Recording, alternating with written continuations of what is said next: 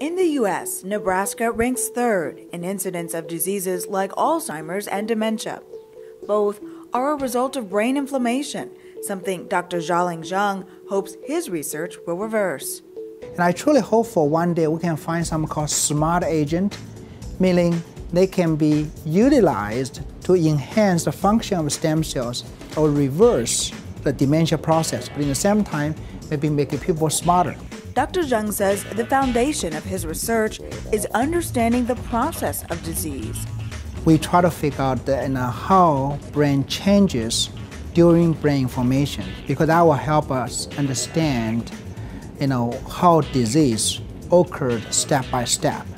Researchers with this expertise will work in the C.L. Warner Family Neurodevelopmental Disorders Research Laboratories.